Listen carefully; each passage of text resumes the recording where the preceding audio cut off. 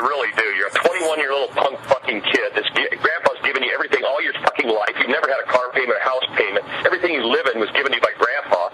You fucking don't know what it's like to work for a fucking living like I do, to bust my fucking ass and do what I do. And you know what, Sean? You fucked me, and that's the way you got it. But you know what?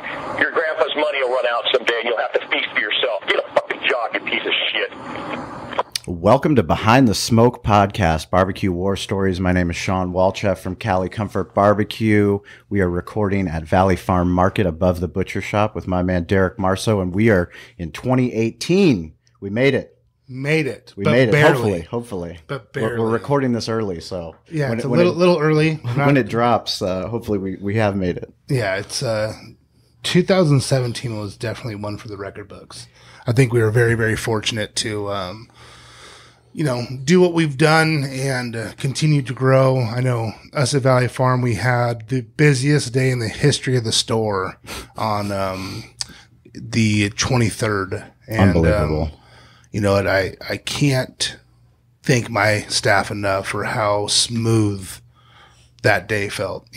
We've had some days that have been close and you felt it, and it was a hard day. These days have just felt a lot smoother, and we're doing a lot more business. The butchers understand it. Everyone's working together. We're not against each other. It's all one cohesive team. And I'm telling you, these manager meetings that we're doing, getting everyone on the same team, has been the best thing that's ever happened to the store. Yeah, it was. It made me happy to come in and to see how busy the store was, but less of how busy the store was to see your team in action, and it was your A team. Yeah. Kat, who's been on the podcast before, she was rocking. Chris, he was out at the Old Hickory, like literally right when I parked. Chris is running the Old Hickory, and I know he had been there all morning because I had stopped by earlier. Jeremy was working his ass off. I mean, that was so cool to see them knowing this was game time. This is Super Bowl time. This is what we practice for. Yeah, and a lot of times you can see what people are made of. Yeah. Do you crack under the pressure, or do you stand up and fight even harder? That's what we always tease about. We don't finish when we're tired. We finish when we're done, or we stop when we're done. And my meat manager Charlie, it was one of those things. It was kind of like a catch-22. It's his first year really being the lead in the meat department, and I didn't know if I wanted to, let him fall too much, because this is, to be honest, I'm not going to lie about it. These last few days are what carries me through January and February. It gets my float so I can keep people employed. So I didn't know if I wanted to mess with it too much. I wanted him to stumble a little bit, but not fall. So there was a night, no kidding. I, for the first time in almost 3 years, bit the bullet and called my dad and said, "Dad, you got 2 hours to spare? I need you to come down here and tie some prime ribs with me." That's right. And man, I'll tell you what, he was in his glory. He was so excited. He's been waiting for that call. Oh my God. He's been waiting for that fucking call. I'm telling you, he was like in his glory. Just, what else can I do? Let's do this, let's do that. And I'm like, oh my God, Dad. It's bad. But it was good. It was a good experience with me and my dad, just, back there. We've done it for 12 years together, sure. And now he's retired. He's been retired for 3 years, and seeing him come back in his glory, he was like, "Okay, what time tomorrow?" I'm like, "Clock out. I'm not paying you anymore." You're out. But I just, teasing him because he doesn't clock in or out. He never fucking cares about that. But yeah, so it was really, really cool. I had a good time, and the kids are starting to get to the age now with Christmas, and they're really, enjoying that. So it was a good 5 days for me. It's been an awesome year. 2017. There's lots of challenges, but to get through our second annual Del Mar Barbecue Championship up at the racetrack, and to really, solidify our team, with Corey and Layla and Abby and Bill and Derek and JC. And we can't do it without all those studs, working as hard as they do, and to, make us help us to grow the event. Well, not only that, but we brought in all of the people that were on the podcast. Right. Studs like Andy Harris, who from Grand Ole ends his vacation early just to drive across the country from Montana just because he didn't want to disappoint us. Right. And I think he learned a lot too. I think he understood, he might even want to compete next year. Sure. Just to see what he can do in a competition like that. I'm proud. I'm very proud of the movement we're doing. And, it's not just you and I, it's just about everybody. And it's really cool. really, really cool to watch. So 2017 was great. Now 2018 should be better. Dude, there's no better time to be in business. I mean, this is a business and marketing podcast. We publish every Friday. We are so fortunate to be able to have all these doors open up because of barbecue, because of the restaurant, because of the butcher shop. And really, we just want to learn more from people that are doing really cool shit, people that are willing to share their struggles. Because if you want to open up a business or if you want to succeed pretty much in anything in life, you have to embrace the struggle, learn from it, and fucking keep grinding. Find comfort in being uncomfortable. Yep. That's really what being an entrepreneur is. You really have to find that comfort because, it's not always fun, man. It's not always, easy and it's uncomfortable, but that's where you learn the most about yourself and you can push yourself into bigger and better things. And I think that's pretty much what we're trying to do and trying to accomplish. We've worked so hard, to get, this was the 8th annual Spring Valley Tailgate and Barbecue Festival. And do you remember year 6 where we almost didn't do it? Yeah, I do. My eyes were bleeding. I know. They were literally bleeding. Like, you need to close your eyes. You need to close your eyes, Sean. Bad. Yeah, that was a rough year, but organizations and training, Shane stepped up to save the event for us. And it's come such a long way to have an amateur barbecue contest where that many people are buying in, that many people are enjoying themselves.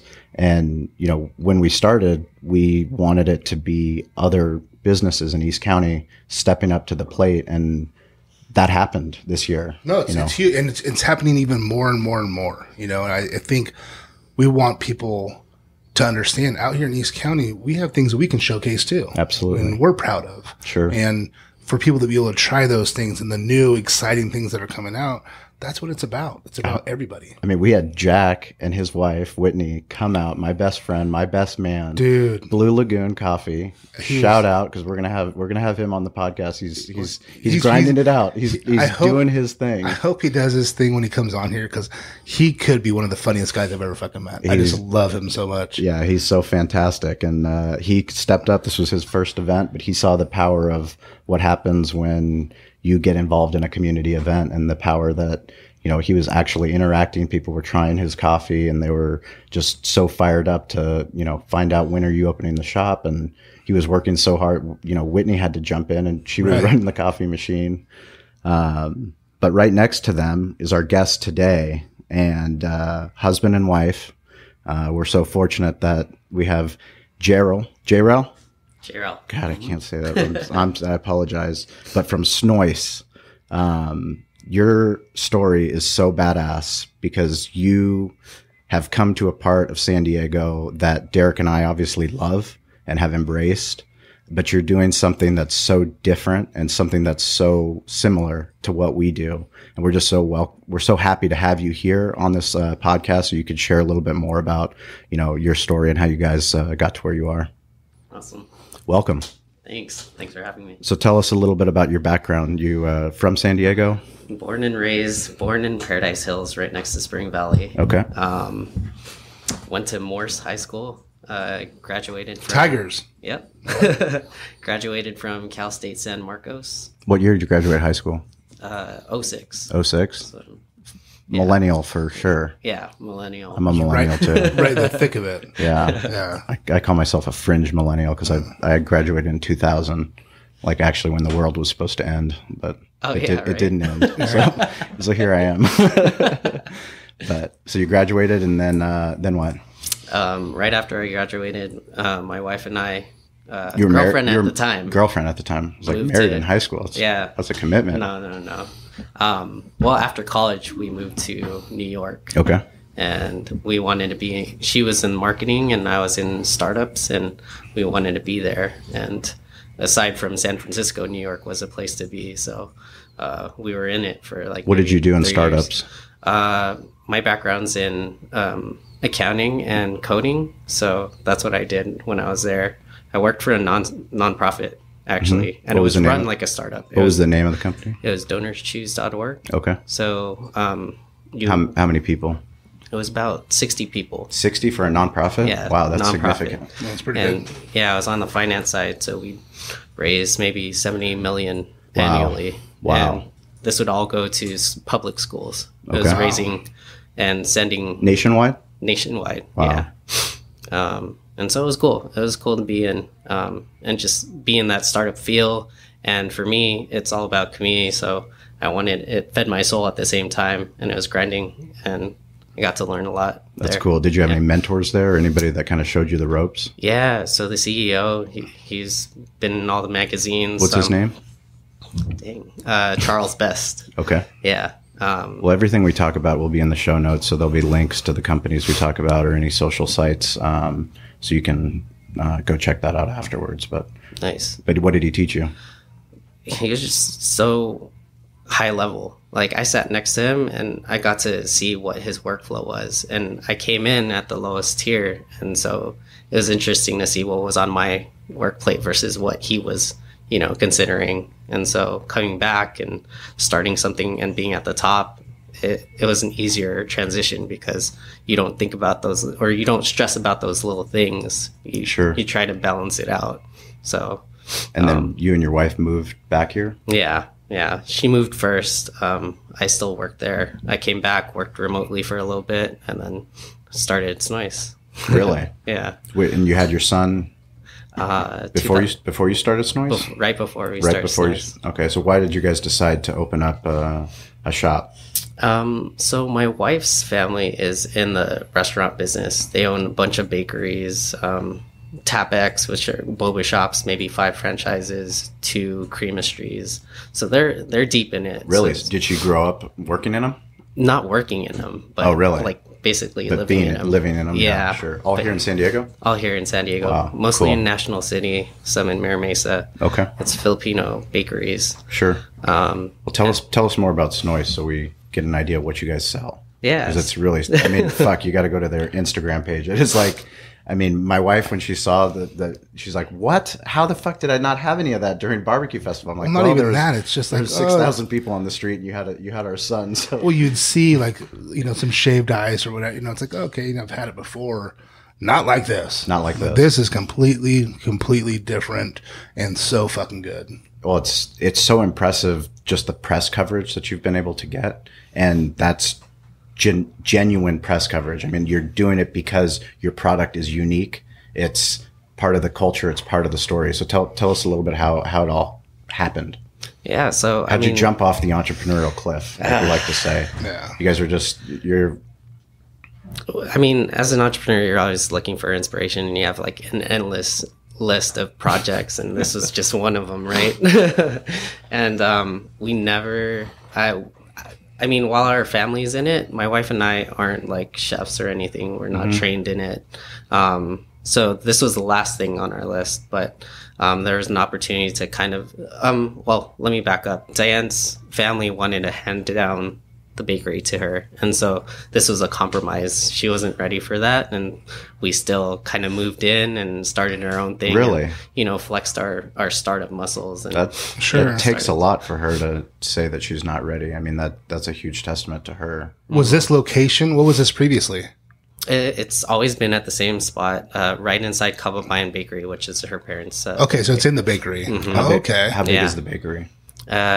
Maybe like 2,000 square feet. Okay. It's like 3 shops connected. Okay. Yeah. And so we stared off in the corner with like a inside the actual shop. Yeah. Okay, rad. Yeah, with like a cart. We were trying to go mobile, but then 3 months later. This was 2015?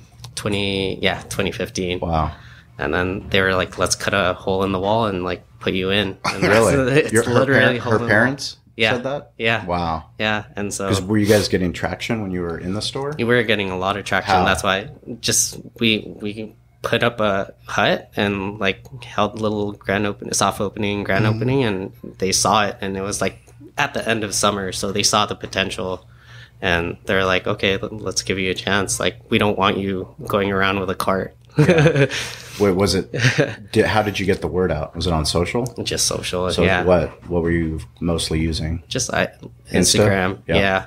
And Instagram was good with ads back then too, before they changed the algorithm. So, right. Yeah. So there's got to be some type of like. You just liked shaved ice. You liked the bobas, and that you said I can do that. How'd that even? I think it was like you guys. Like, it was the first time we were exposed to it in New York. We didn't think much of it. We came back. There was one shop called Eskimo that opened up in Convoy, and we're like, hey, this is new. Let's try it, because we've done boba before, but we've never seen shaved ice like this. Yeah. And so we paired it with Holo Holo, which we serve and is our bestseller now. And yeah. Now, do you have to have a different, talk about the machinery, everything? Because to me, this is really exciting, because I don't know much about it. So I know I'm going to learn a lot today. He loves ice cream too. I mean, it's no joke. I'm really, really big into ice cream. I need to stop. But, so what, is it different types of, machinery to get the ice as thin as you want it and the texture that you want? And is there different, types of plates that you can use that make it more coarse, more fine? How does that work? Yeah. So, with our shaved snow, we use a flash freezer, and it helps get that texture.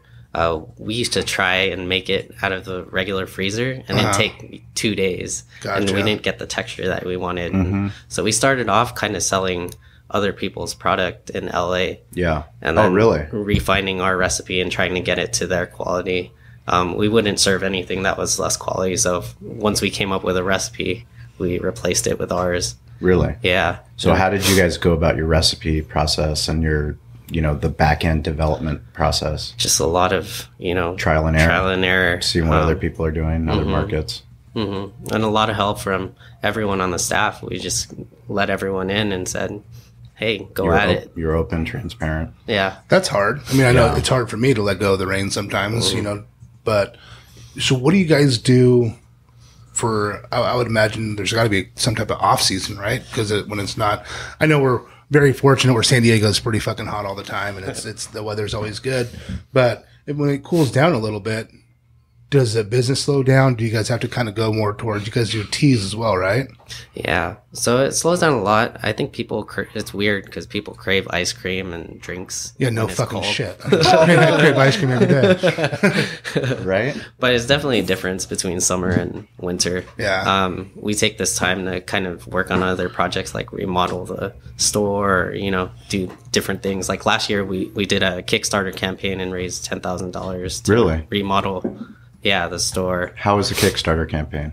Kickstarter campaign was grinding. Really? We barely made it. we talked to from Hart Trotter, and he was telling us about the difficulties with the Kickstarter campaign. I never knew. I learned that day. If you don't raise your minimum or whatever you set out to, it all goes away. Yep. I had no idea. Yeah. So you guys set out to get $10,000 and barely made it? Yeah. 10,147.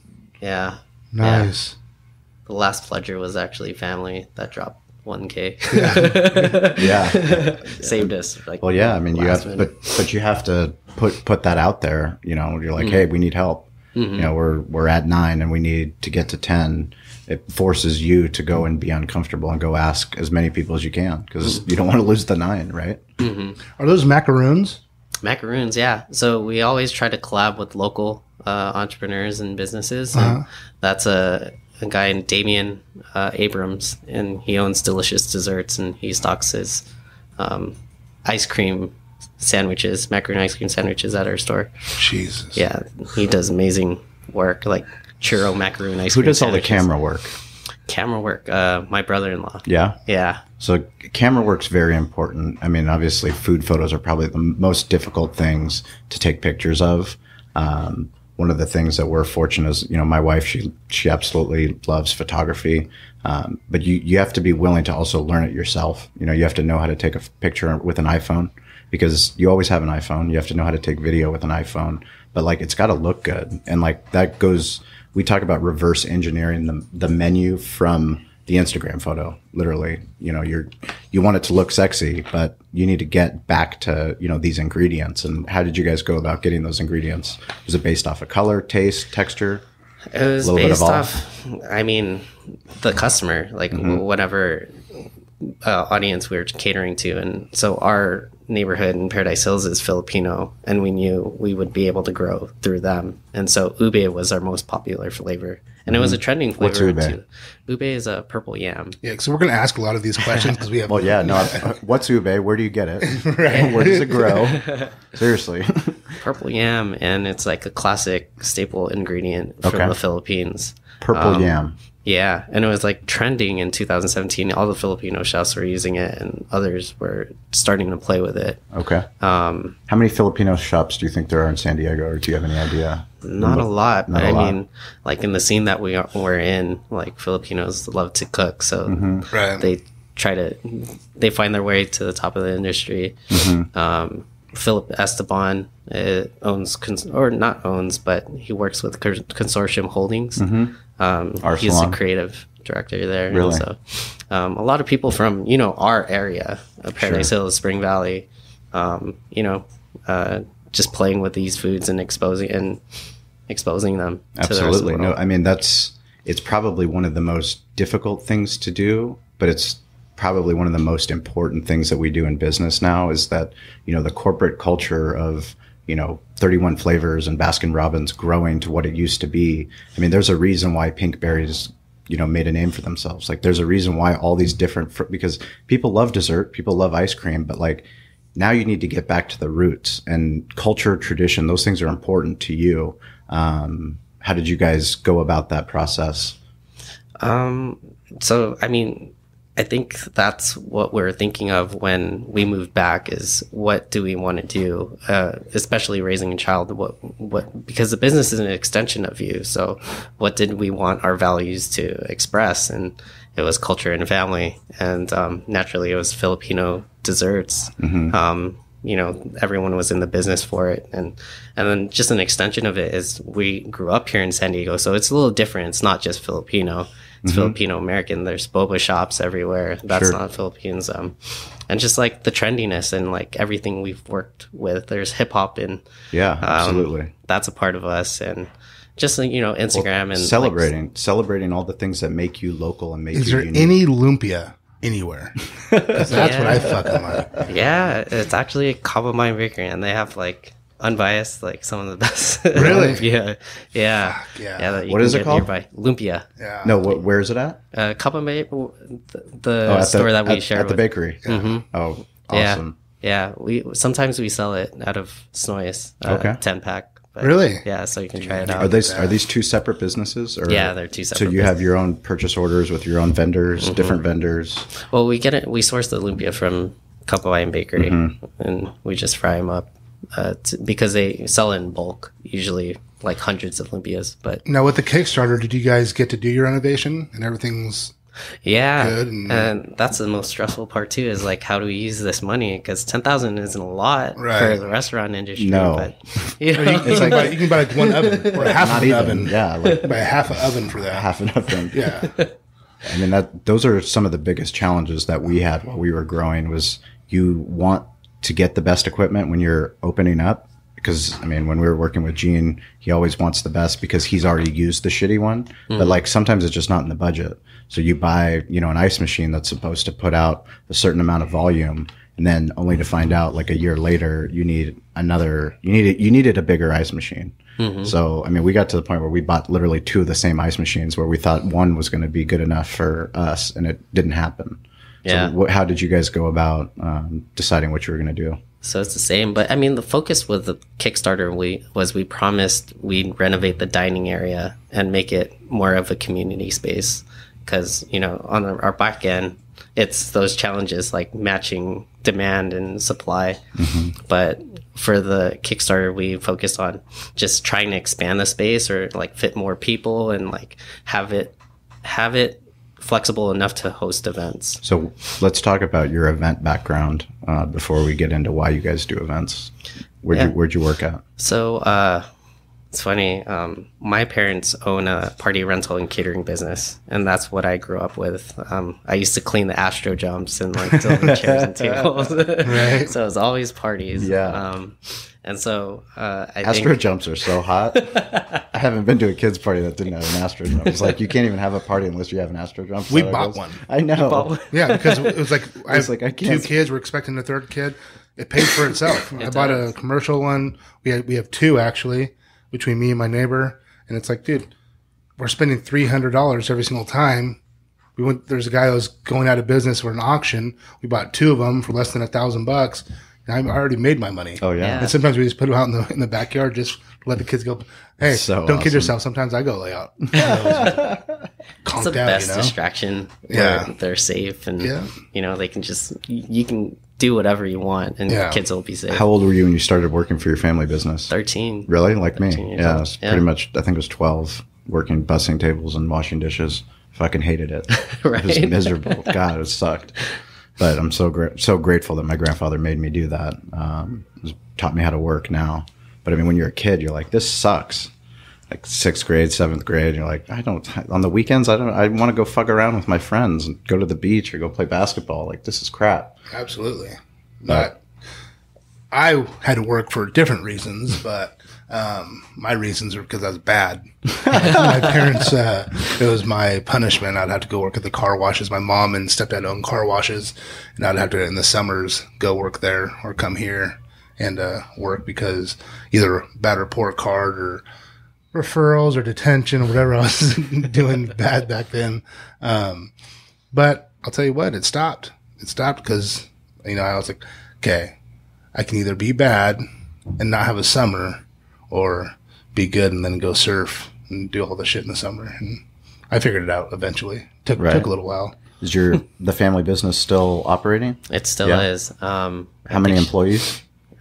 Maybe like 5. 5? She grinds it out. Your mom? Yeah. Yeah. She used to work full time as a nurse, 2 jobs and the business on the side. So, Really? yeah. A nurse and another job? What was the other job? Both nurses. Both So, nurses? yeah. 2 nurse jobs? Yeah. And the business? Yeah. She started the business also? Yeah, on the side. So it was a Get weekend. the fuck out of here. Yeah. Seriously? Yeah. That's so impressive. How long has it been in business? Since I think over a dozen years now. Really? Yeah. Oh my God. 15 years. I can't 15 even count. years. That's so fucking impressive. Yeah. And other people like to complain that they have too much work. Fucking kidding me? Wow. That's so impressive. So you worked there for what, 10 years? For 10 years, I was managing Doing it for everything? her.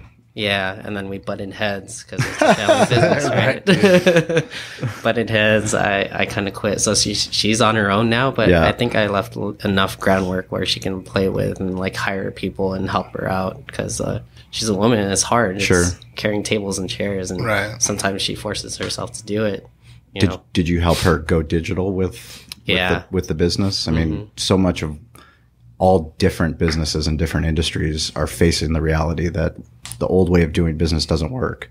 And you have to adapt to what's happening in 2018. In 2018, people, I mean, if I'm ordering anything, like we're focusing on just this year to put our menu online so that you can order, you don't have to call the host. You can actually just order from your iPhone. That's a big deal for us because it's a pressure point that sucks. I mean, I hate calling and getting put on hold.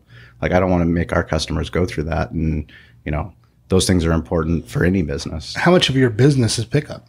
20%. No fucking way. Yeah. How And did I not know that? I don't know. Wow. Well, yeah. So you definitely have a need for it. Fuck yeah. Yeah. It's a priority. It's already in motion. Someone can just do it on their phone, convenience, boom, No, bang don't have it out. to wait on hold. Don't have to call the host. So you're going to have someone that's 100% on that? Or We already your do. catering manager? We already do. Yeah. We already have somebody that's on. Layla.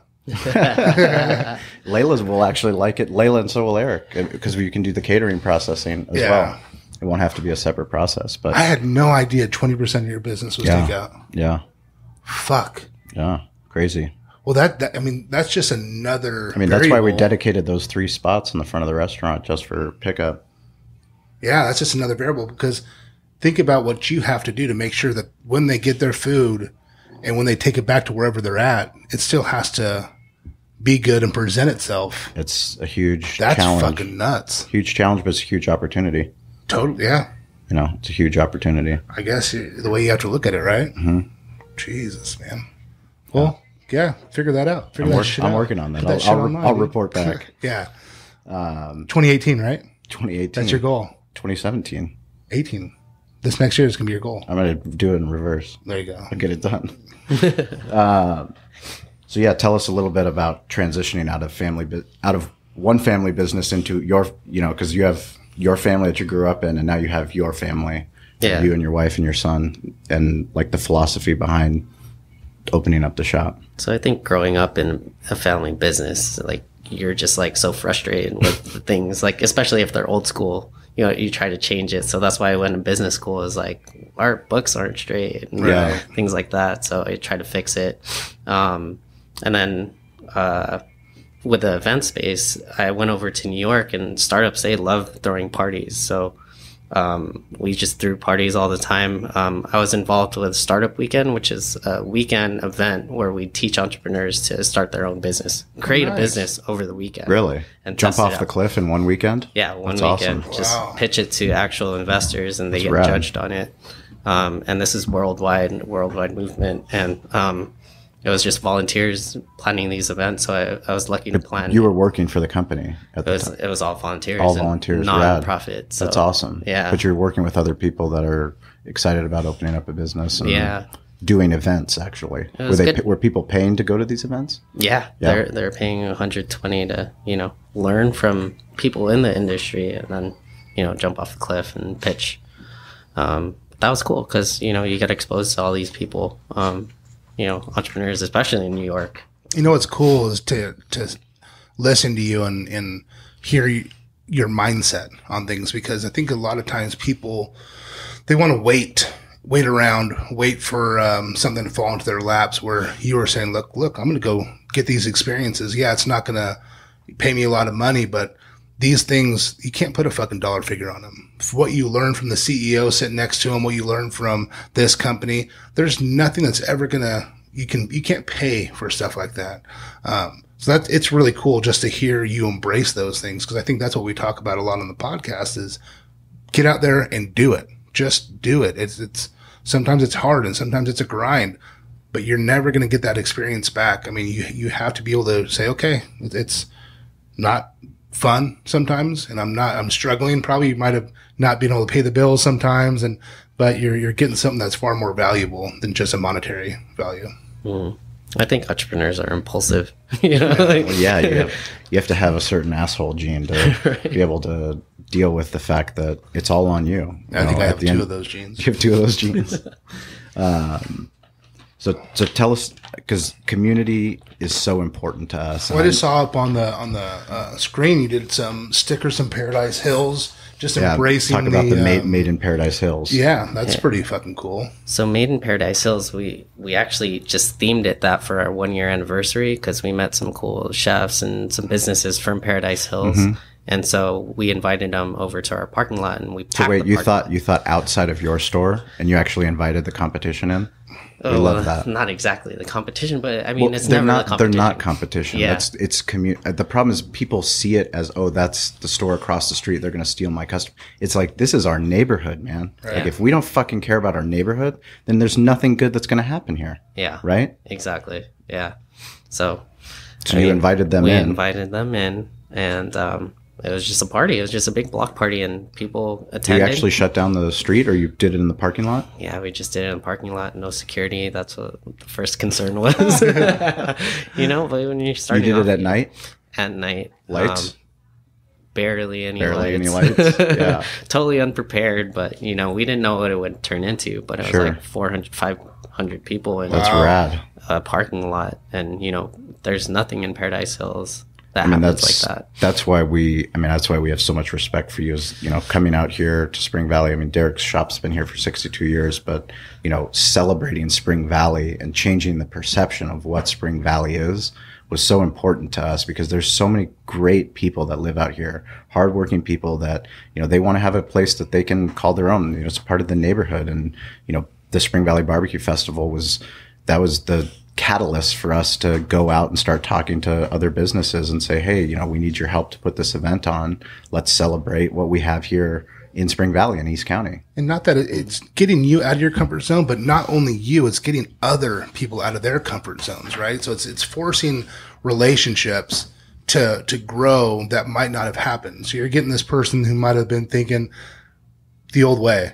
Oh, I'm not going to go talk to them. They're my competition. They're across the street. Well, now you put everyone together and everyone's in a positive environment where we're trying to build something, some camaraderie around the neighborhood.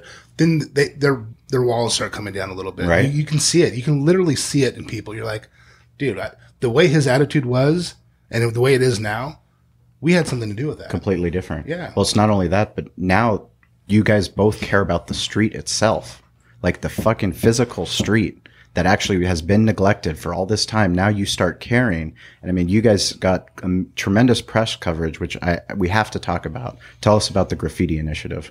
So the graffiti was, we met. We know. We live in Spring Valley. Yeah. We're well aware of the graffiti problem. It's not but it can be a problem, and it can be a nuisance, or it can be an opportunity. Right. And some of those same graffiti artists turned the page and they learned, it's not just about marking it. It's a creative form, but it's an artistic form. Yeah. I mean, I always joke around, because if somebody puts graffiti up, it's like, we need more art classes. Like, these people can't express themselves. Like, you want to have a logo of whatever tribe you're in? Great. Like, let's have a branding class and let's talk about it. But like, let's get them a fucking palette so they can express themselves. Right. Mm-hmm. Mm-hmm. But you guys did that. Like, you didn't talk about it. You actually did it. You went out and you got other artists together. Yeah. So, there was this guy named Brandon Bartholomew. He paints all over North Park and, just on those utility boxes. Yep. And we invited him out to say, hey, you want to be a part of this project, just to replace the graffiti with some. Did you already have the connection, or you had to reach out to him? Just reached cold out. call, uncomfortable. Hey, this is who we are. This is what we're trying to do. A lot of cold calls, but Isn't that cool? That cold call worked. Hey, but, I mean, you see it on the news, but so many people don't take the action. Like, oh, that would be cool if we did that in our neighborhood. But like, it takes somebody. And it's a lot of extra fucking work. It has nothing to do with running your shop, but it does.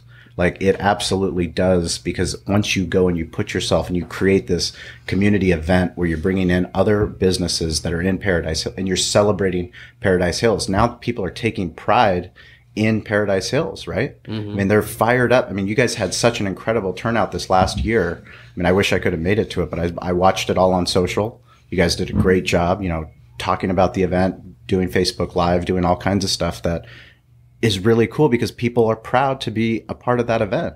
Artists, all the people that you had. Tell us a little bit of how it went. Was this the second year or first year? Like, first official year?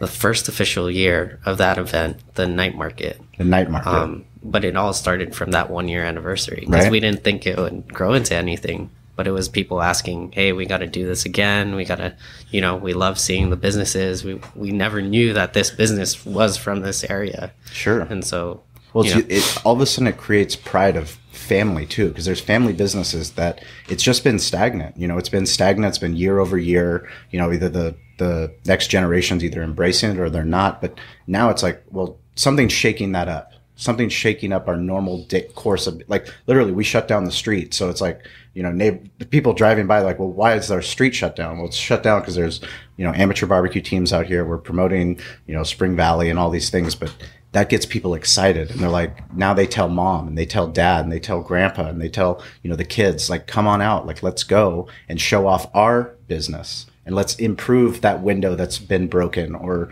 that needs to get fixed up. And like, let's make it better. And now all of a sudden you've got this pocket, this community and this village that's actually doing something that's exciting. And then they think about it and they're like, well, next year, this is what we're going to do. Mm-hmm. We're going to do this to improve it. To see that there's other communities that are embracing this too, because Paradise Hills is very similar to where we're at, where it's an eclectic group, right? And how do you get everyone together and, like you said, make sure you have enough security to make, because we don't live in the best neighborhoods sometimes. But to see that there's leaders out there that are doing that, that's what's important. Because at the end of the day, it's not about us. It's about everyone. It's about everyone in the community coming together and having a sense of pride. That's what's going to build the community and make it better. As much as Sean and I would want to go out and pick up all the trash on the street and try to clean everything up, we're only 2 people. But if we can bring everyone together and give everyone the sense of pride, like, hey, we're going to make Spring Valley great again. I mean, not to be political. That didn't come out right. But, we are nowhere near as impactful as we are without everyone involved. Getting everyone together, going towards a common goal and saying, how can we, make this great?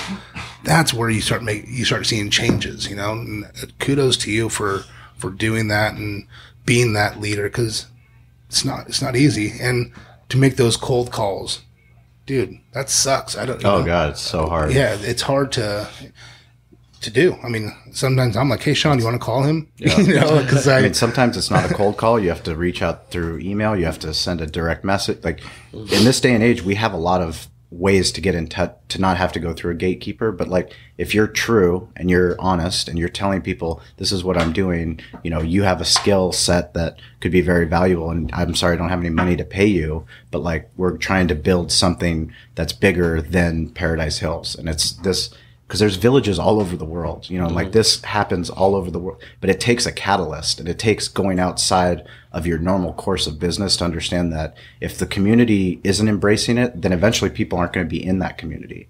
You know, if you look at malls across America, like the old mall tradition, the big box retail stores, that's failing. So people are finding, like, how do we get people to come back to the malls so that, you know, all the moms aren't just sitting on their phone and ordering products through Amazon Prime to come to the door? Well, what are they doing? They're changing it so it's like, you don't have to go and make a transaction. We're making it a community space where there's comedians, there's people playing music, there's a place where you can take care of your kid, there's a changing table, there's a place for your dog. Like, I just want to go there. I don't have to spend anything, but it's like, Rosie just went to UTC. I haven't been there yet, but she's like, she can't stop talking about it. She's like, it's like probably one of the most vibrant places because it's anti-mall. I mean, it's anti what we grew up knowing what a mall was. You see, that's how they do it? Did you know that's how they do rad. it? I saw that photo. That's fucking cool. It's really cool. How'd you come up with the name? It's a little different. Yeah, so it was actually a joke. We didn't think it. Yeah. It's obviously a play on words, snow and ice, but Snoice. we were watching Key and Peele, and there's this episode where he just keeps saying Nooice, Nooice. Right. And it caught on. It was the most memorable. We almost called it something lame like Snowhound or something. Right. And then the logo. Yeah. The logo, don't tell anyone of this, but it's $1 logo. It's like an icon off a website. It's rad. We bought rights to it. And, but it's clean. It's clean. It's clean and it's sexy. Like the packaging, the way that everything's presented, you have, like, that's your brand, and it's going to change because we were a California Comfort restaurant when we first opened, restaurant and sports bar, until I started realizing I can't fucking market that. That's way too many syllables. Like we evolved, but like you have to be true to who you are, but you also have to try to, like, if I don't want to wear it, you know, Derek and I talk about this all the time for retail and merch. Like, if we're going to go out and we're going to send our catering team to, you know, go take care of Fox 5 down at the Gulls and take care of like all the news anchors and the president, Scott Heath, who's been on the podcast, we better fucking look sexy. Mm-hmm. Like, we better be proud to be there. We better have, you know, the tablecloth that we want that has our logo on it. You know, all those it took a long time to get there, but micro steps to get there. And I've seen the catering stuff that you guys have on your website, and it's, you know, you have a step and repeat, right? Mm-hmm. Like, that's not cheap to buy that. No. But why do you have it? It's branding. It's branding. So when people get that sexy ice cream at that pop-up, you know, that you guys do, they're going to take a photo there and they're going to hashtag it on Instagram or on Twitter or on Facebook and be like, where did you get that? I mean, did you guys have a PR company that got you all that press? No. How'd you get it? How'd you get all that press? We're just, I don't know. We just walked into it. Yeah. You know, meeting people like you guys, you know, people that were in the industry.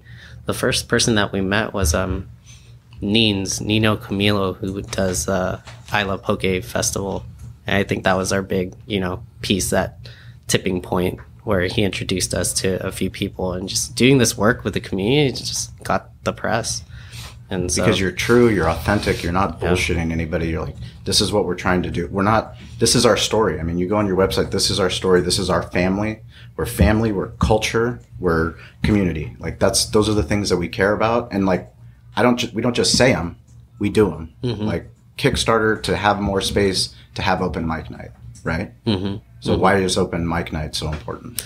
I think it's going back to the values of, you know, raising your kid. We wanted to have him be exposed to all this talent, and like also have the community come together and be inspired by others.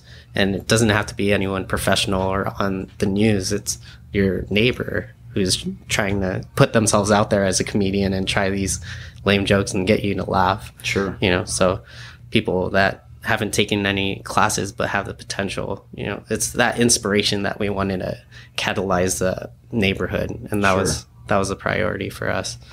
What do you guys do for, did you say catering? You guys go out and do things like, let's just say I have a kid's party, or, you guys will come out and what's the minimum for that? And, so we set it at 50 people, which is like out of the reach of, a house party. Usually. We try to focus on weddings and, big events. But per person? Per person. Yeah. Yeah. We're actually trying to simplify it because we have like some complicated calculator to, calculate all the costs on our end and mark it up. We do the same shit all the time. It's been way easier for me to do it per person, even though on the back end, everything that I have to do to get to that number is fucking gnarly, but they don't need to know that. Yeah. I don't need to complicate it for them. I'll let us do all the work. And then I say, here's a price. And they say, oh, that's too much. I say, well, that's it. I can't do it for any cheaper than that. I lose money, so. Yeah.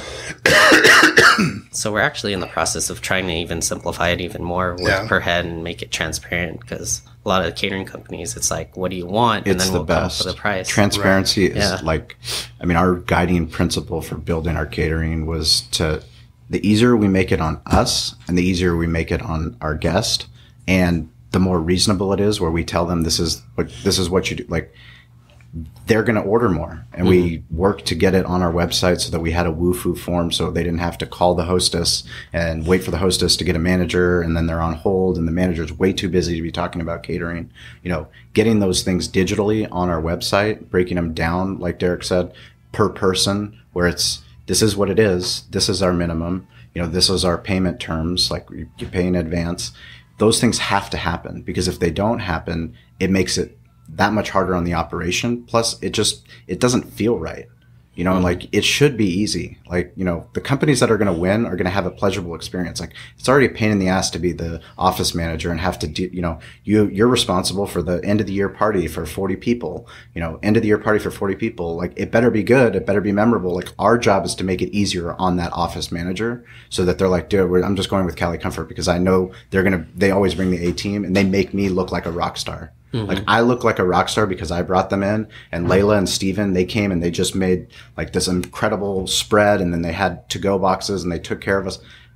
That's how you're going to win, right? I mean, that sounds like what you guys are looking at doing. Yeah, and catering is so hard for us because we offer everything on the menu, and we're trying to simplify it. Right. And every event's different. You got to calculate costs. You have to go up the equipment stairs too, right? Yeah, you have equipment too. Stuff. So some of the biggest challenges as any restaurant is your delivery time. Where are you making the food? How are you prepping it? Are you making it on site? Do you have the equipment to make it on site? Especially when you're dealing with ice. Do you have to bring generators? Do you have a truck that's refrigerated? How do you work that? Sometimes, but I mean, since we're on site, sometimes they're in a building and we just plug in. Right. And it's a standard outlet. Okay. 20 amp, or what do you need? What does it usually cost per person? Where are you guys at right now? $6. Yeah. Wow. That's it? $6. Yeah, that's it. Come on now. Yeah. I might have you just come over just for Come on now. Yeah. Dude, $6. Yeah. $6 a person?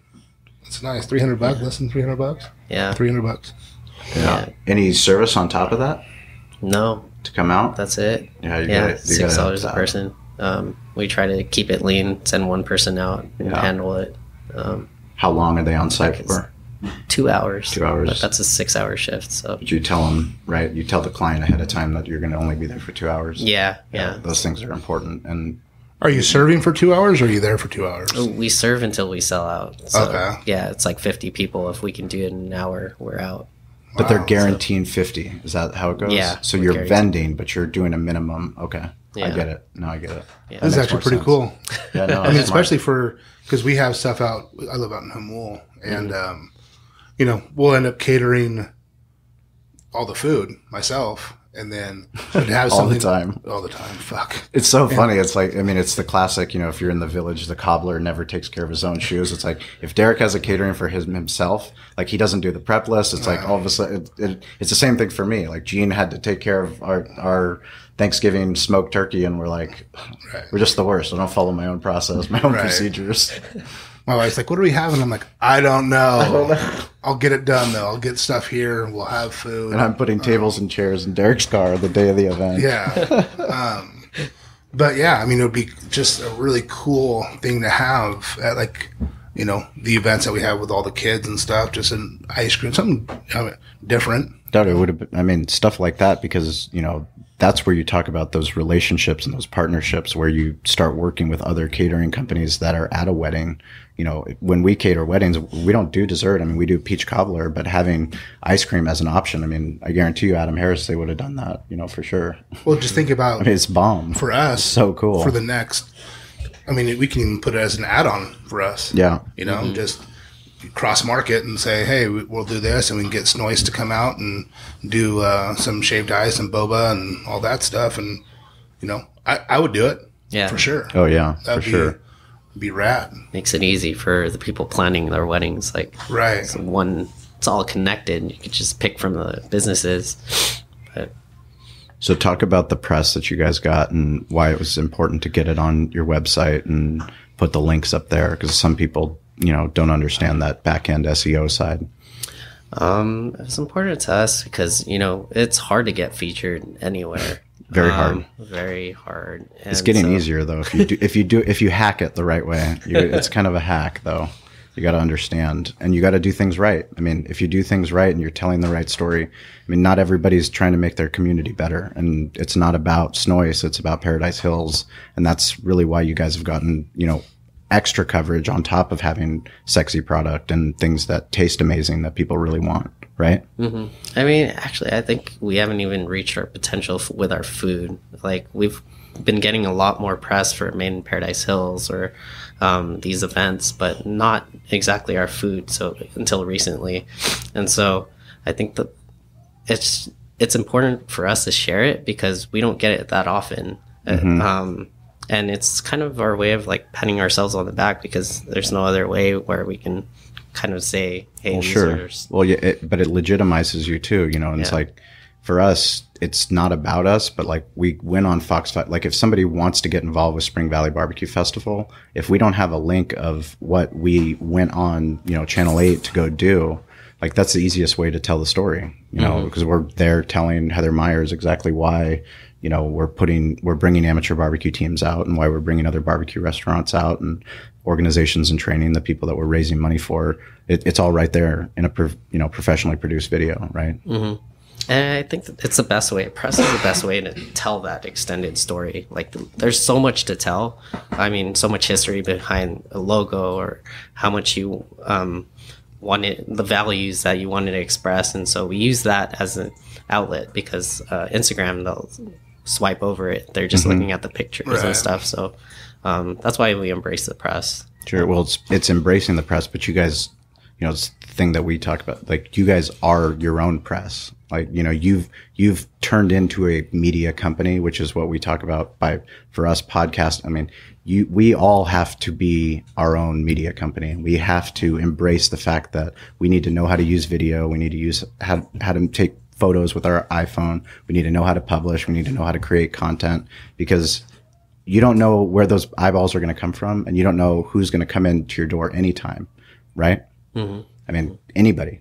At any point, we wouldn't have the relationships that we did if it wasn't for embracing the opportunities that are out there and letting people know who Cali Comfort is, whether they even come into the shop ever or not. Right. What are those little balls in the boba to use? I've always wondered. So I'll have them, and have you had that before? I haven't. Dude, try it. It's like a little... Which one? This is in Tahiti and this is in Okinawa. So, Okinawa? For you listeners, my brother was born in Okinawa. We have these boba teas here right now. Sean's opening up, and there's little ball. Are they everywhere? Yeah, they're everywhere. So everywhere throughout the United States, usually people are having them. You even have logos. I had them at a pho place. Yeah, open it. There you go. There you go. But there's like little balls of I don't even know it's a tapioca balls. Tapioca balls. It's just starch. There's no nutritional value to it. Right. It's just kind of it's an Asian craze where they wanted to change it up in their teas and milk teas and it's just good. Have it chewy. It's really good. Seriously, it's just different, really right? No, it's really good. Did you get into those balls? Yeah, I think, chew them, bro. I already did. Nice. They're bomb. It's just different. I'm a fan. I didn't know what to expect from like the first time if it was going to be like filled with anything. If it was just going to pop. Good. It was just kind of something cool, right? It's something really different. good. Yeah. It's really good. Yeah. I'm telling you. And then talk to me about the Halo. So that's another classic Filipino dessert. Okay.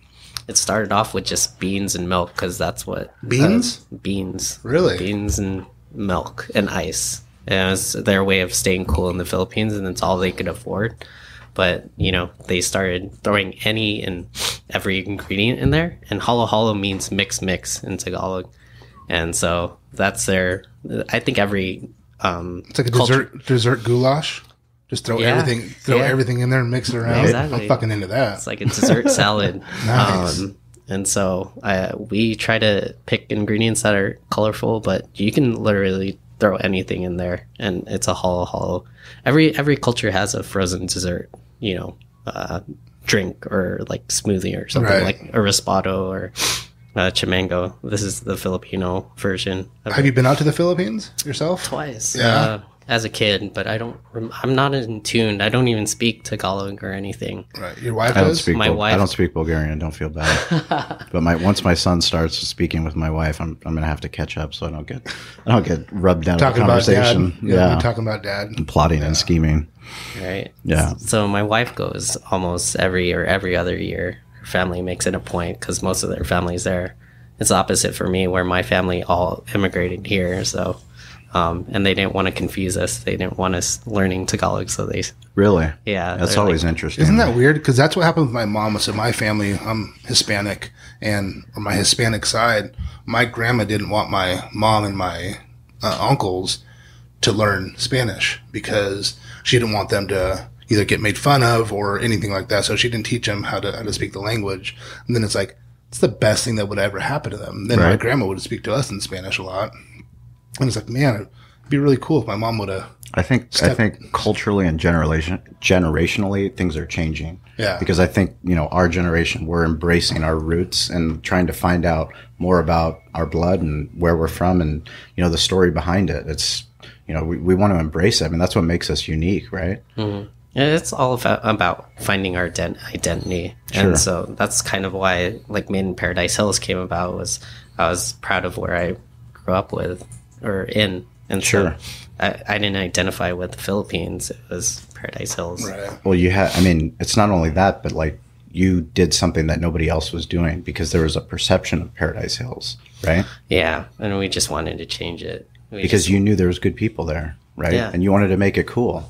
Like, it is fucking cool. Like, my friends are cool. Like, the people I grew up with are cool. Like, yeah, there's idiots in every village. Guess what? That's not like breaking news. Right. Well, I mean, just think about, for me, if I tell someone I grew up in Spring Valley, they're like, oh. Yeah. I'm like, it's really not that bad. I know. When I talk to people, they're like, we're going to go down that street? Yes. It's fine. I walk down that street every fucking day of my life. It's fine. Like, oh, we heard bad things. I'm like, sure. Shit happens every once in a while, but it's not like the worst place in the world. Yeah. But what we need to do is really highlight the positive people that are doing the right things in these communities and put them in the forefront. It's so easy to look at the negative shit. Well, anyone can do that. Let's look at the positive stuff and the people that are doing the positive things and lift them up. Sure. Not just highlight the bad guys, Yeah, I couldn't agree more. I mean, every time I do orientation with staff and we talk about, when you're coming and you're parking,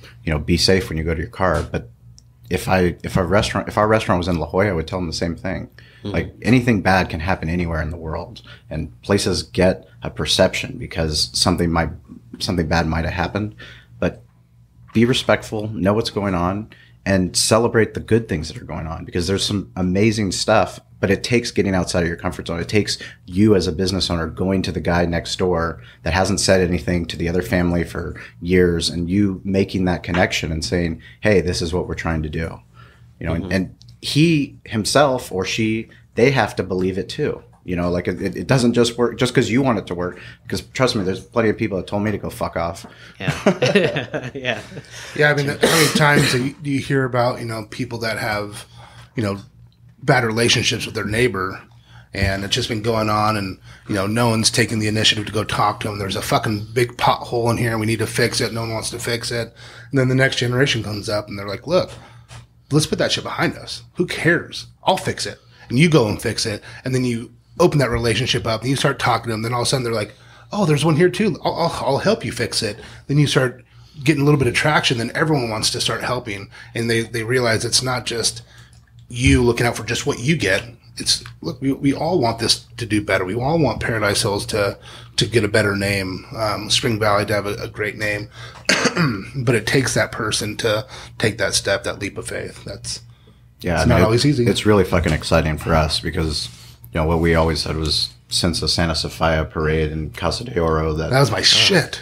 You know, since then, there hasn't been anything until the Spring Valley Barbecue Festival. And now with what you guys are doing in Paradise Hills, this is something that we can all celebrate together. Yeah. You can bet your ass you're going to have to deal with us helping out with whatever you need. Yeah, no. Whatever you need anytime. You made the commitment to us, and you came out and you stepped up and you came out to our event so that to help us raise money. And, you know, we learned because you did what you said you were going to do. And we know how hard it is owning a business and going out and doing those events, but that's where you grow the most.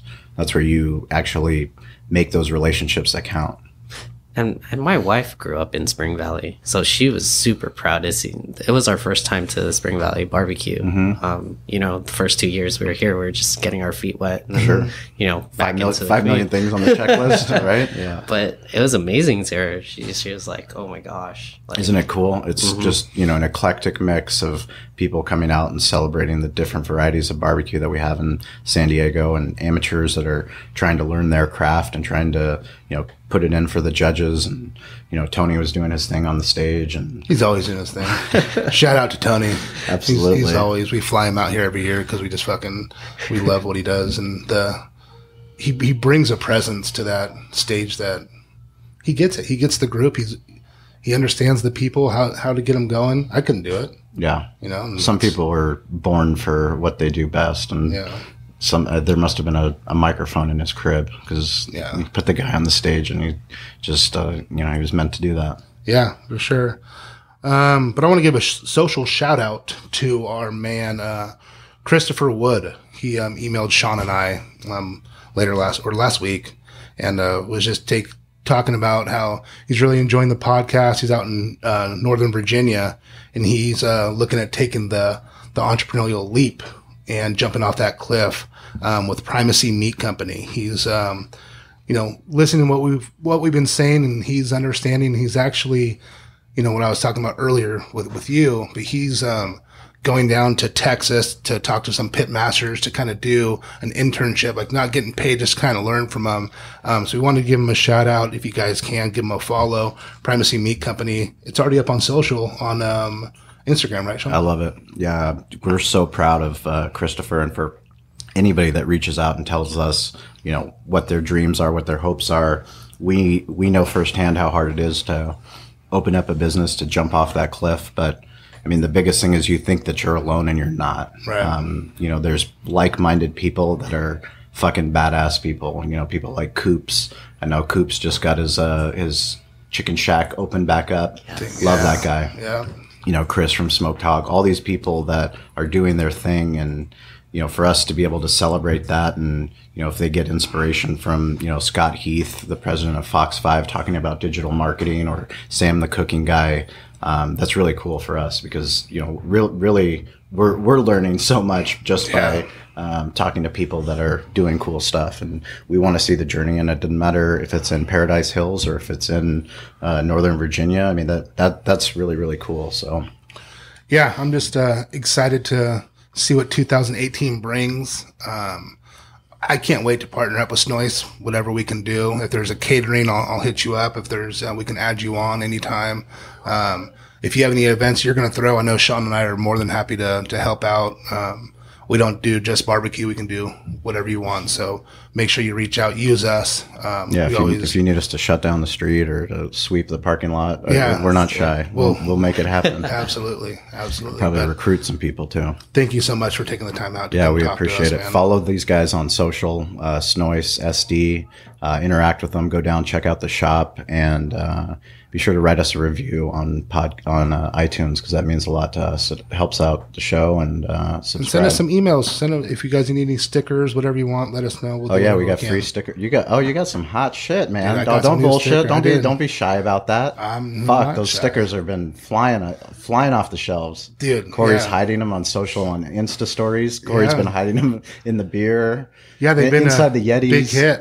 Did some shirts. They're really good, man. I like them. I dig them. Just an old vintage neon that I had up on the store. Figured, I love it. Put it on some stickers and I some fucking shirts. love it. Yeah. Hit us up. We'll get you some free stickers. We appreciate you guys tuning into the podcast. It means a lot. Look forward to a big 2018. Boom.